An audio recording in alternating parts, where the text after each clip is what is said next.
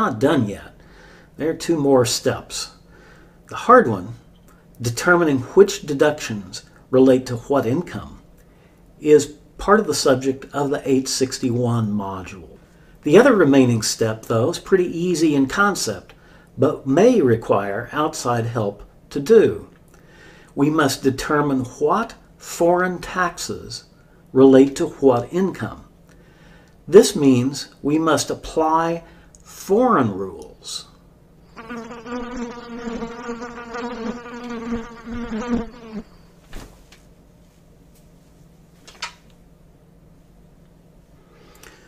For applying foreign rules, you must look to foreign law, not U.S. law.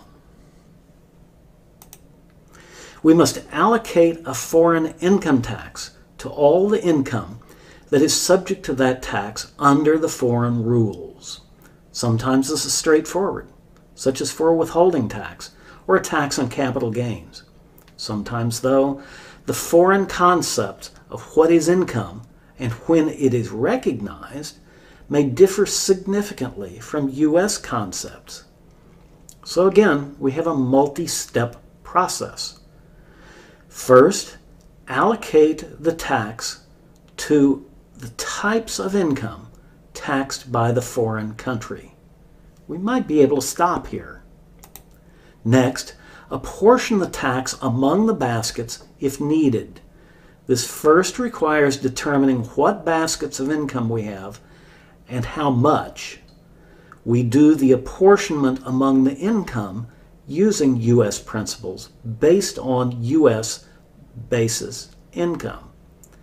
This can produce rather odd results due to differences in U.S. and foreign rules on timing of the income and what is income. Let's do a quick example.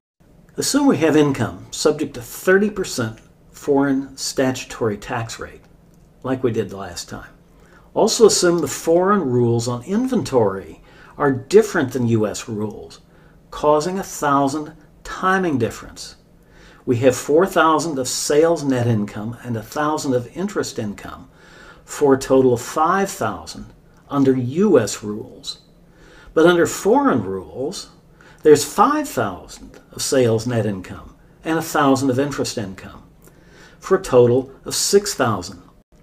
This results in total foreign tax of $1,800 on the $6,000 of income under foreign law. We must apportion this tax on U.S. income. Thus, $1,000 over $5,000 of the tax, or $360 of tax, gets apportioned to interest income. That's a 36% effective tax rate on income under U.S. concepts, even though the statutory rate is 30%. This causes the interest income to meet the high tax exception if the person earning the income is a corporation, but not meet it if that person is an individual, similar to our last example. Timing differences like this can distort the effective tax rate and the resulting basketizing of income and taxes. When our timing difference turns around, our foreign tax will be less at a lower effective rate, and the passive income will have lower tax. The higher taxes will have gone into the general basket. This could permanently reduce our foreign tax credits. Timing differences can thus distort a taxpayer's ability to use the foreign tax credit.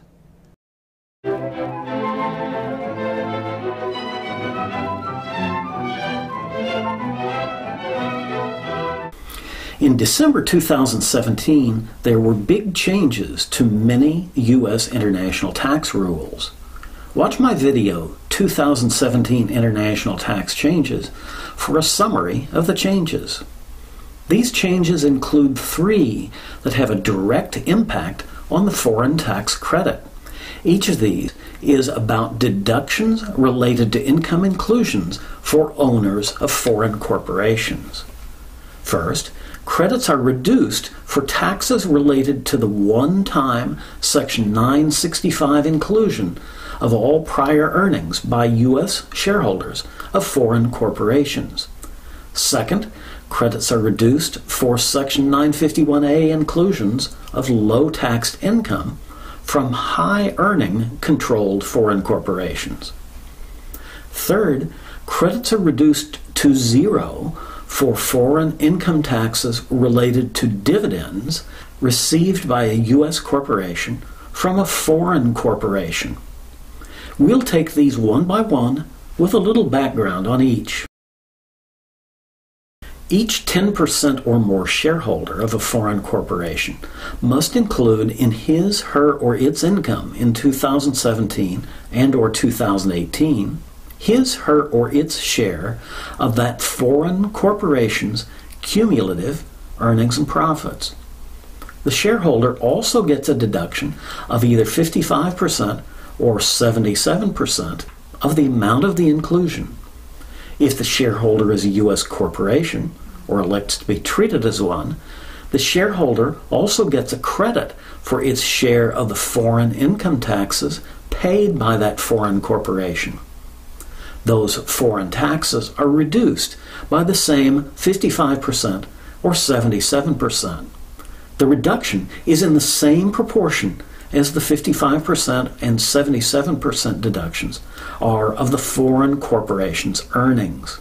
This is basically a one-time affair with respect to any particular foreign corporation. Big, but just once. Beginning in 2018, under Section 951A, a 10% or more U.S. shareholder of a controlled foreign corporation, or CFC, must include in his, her, or its income his, her, or its pro rata share of the CFC's current earnings in excess of a 10% return on depreciable assets. The inclusion applies only if the earnings are not subject to high foreign tax, that is, foreign income tax of less than 18.9%.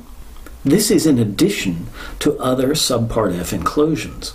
Then, under Section 250, the shareholder, if it's a U.S. corporation, gets a deduction for 50% of the inclusion. If the shareholder is a U.S. corporation, it can also get a credit for foreign income taxes the subsidiary paid or accrued on those earnings.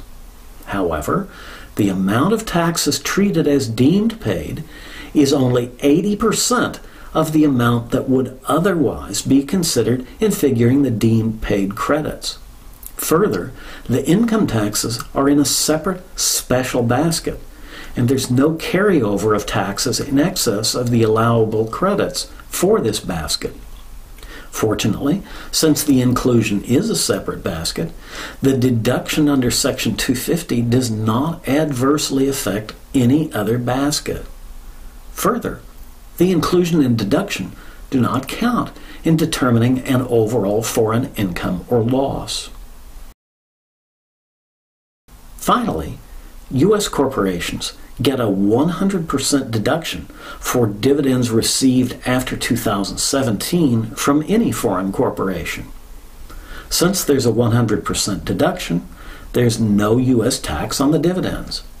There's also no credit for foreign income taxes or withholding taxes paid or deemed paid on these dividends. The old deemed paid credit is gone for dividends after 2017. Like the 951A inclusion, dividends from foreign corporations are not counted in computing foreign source taxable income or loss.